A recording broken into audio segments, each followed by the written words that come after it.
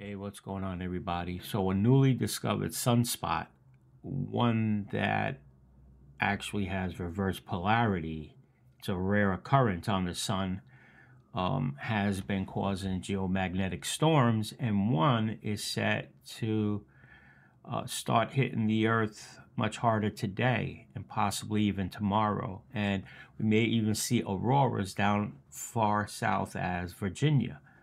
So, just going to go over this story pretty quickly. I'm going to show you a video from a CME that occurred on May 5th.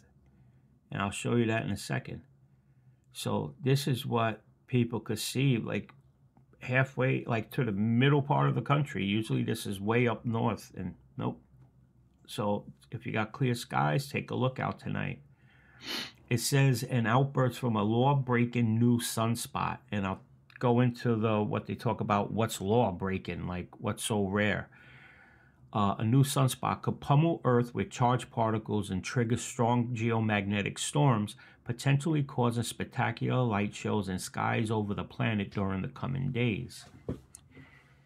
And these reverse polarity sunspots, they actually explode more. They cause more explosions and more storms. So anyway, the geomagnetic storms will be the result of a massive coronal mass ejection, a CME, hurled directly toward Earth by an explosion at a sunspot designated AR3296 that took place at 6:54 p.m.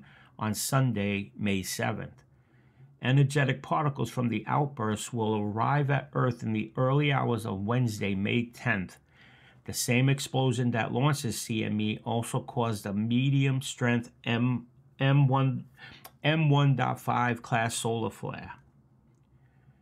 It says the violent solar activity from the sunspot is expected to impact Earth over Wednesday, May 10th and Thursday, May 11th, and could cause auroras normally seen at high latitudes to extend much further south to mid-latitudes, possibly making them visible in U.S. states such as Oregon, Nebraska, and Virginia.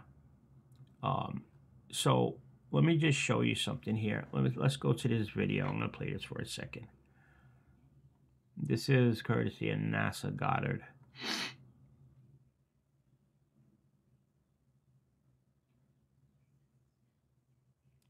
Top left. Now, just know, when you see these, right, because, you know, we're looking at something that's millions of times the size of the Earth, right?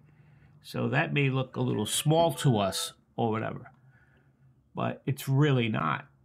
I mean, these bursts are probably billions of miles long.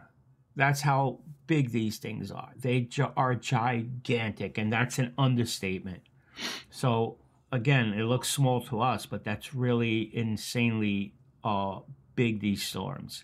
So just going back here real quick, I highlighted something on this story for you. Look at that beautiful shot right there. It could supercharge. This story was from space.com. I love the website. I would advise everybody to go check that site out. Let me find what I highlighted for you. So it says, just so you understand what they are, solar flares are bright bursts of electromagnetic radiation emitted from sunspots, while CMEs are expulsions of plasma and magnetized particles from the sun that travel more slowly through space. Solar flares that hit Earth can cause communications blackouts, whereas CMEs are associated with the aurora. Though they don't necessarily occur at the same time, the brightest solar flares do often coincide with CMEs.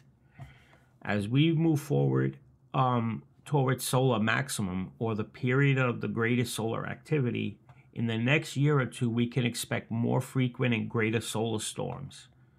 As a result, we should see some spectacular auroral displays too. Now, there is something on that first story that I was looking at. I want to show you something. I believe I highlighted. So these are the ones that look it's weird to see something that is marked as like it looks cold, but it's not. Here we go. What makes it rare, when I was telling you in the beginning about that this is a reverse polarity sunspot? It says such reverse polarity sunspots are fairly uncommon. Studies have found that only around 3% of these cool patches break Hale's law. While they tend to be the same size as normal polarity sunspots and last for the same amount of time, reverse polarity sunspots are twice as likely to be the site of complex magnetic fields. I know, blah, blah, blah. So this makes reverse polarity sunspots more likely to explode and create CME outbursts and solar flares, just like it's doing now. This rule-breaking sunspot is set to travel around the limb of the sun and away from Earth by the weekend, ending its bombardment of our planet. So I'll put a link to this also. This is the site, NASA's this spaceweather.com. NASA also has their website when it comes to the Sun Observatory. I'm just trying to find that for you. I know I have the link here somewhere. Bear with me for the scrolling, super scrolling. Anyway, I'll throw it in the link so I don't have to keep like searching around for it. Now, so when we talk about the sun, right, the CMEs, the coronal mass ejections, those aren't the big worry, right? Like as we just read, those are what we get to see the auroras from. It's the solar flares that are really dangerous, but this is producing both.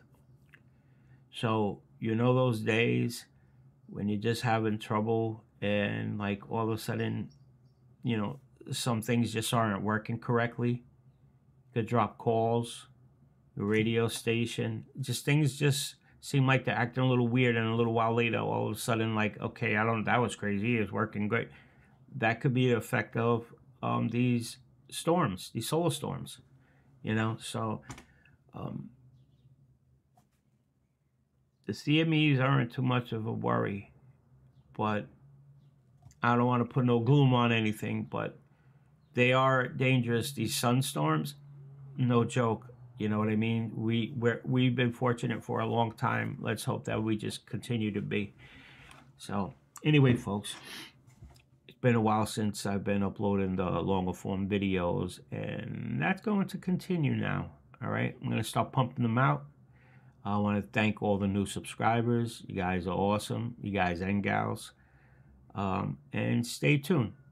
All right, we got some cool stuff coming, really cool stuff, and especially this Saturday, we'll continue to work on the moon base diorama. All right, so I'll talk to you all soon. Keep your eyes in the skies, folks. Take care.